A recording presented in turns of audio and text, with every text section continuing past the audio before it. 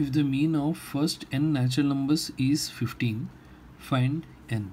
So here mean is sum of the observations by number of observations. See, mean of first n natural numbers.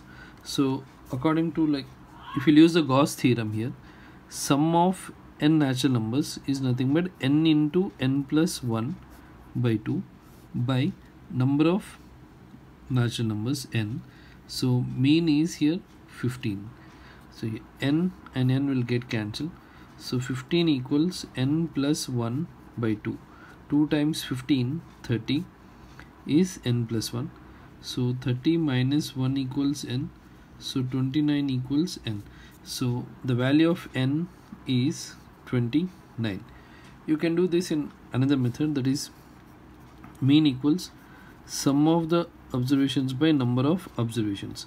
Mean is 15, sum of n natural numbers. So natural number is 1, 2, 3.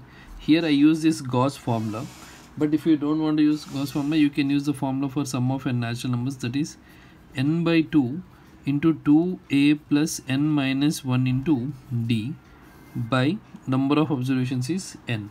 Here in this series, a is 1, d is a2 minus a1, which is 2 minus 1, which is nothing but 1. Now if I will cancel here n and n, 15 equals 1 by 2 into 2a, a is 1, plus n minus 1 into d, d is also 1. Now 2 times 15, 30. If this 2 if we will transpose, so here 2 into 1 is 2 plus n minus 1. So 30 equals 2 minus 1 is 1 plus n. So 30 minus 1 equals n. So 29 equals n. Therefore n value is 29.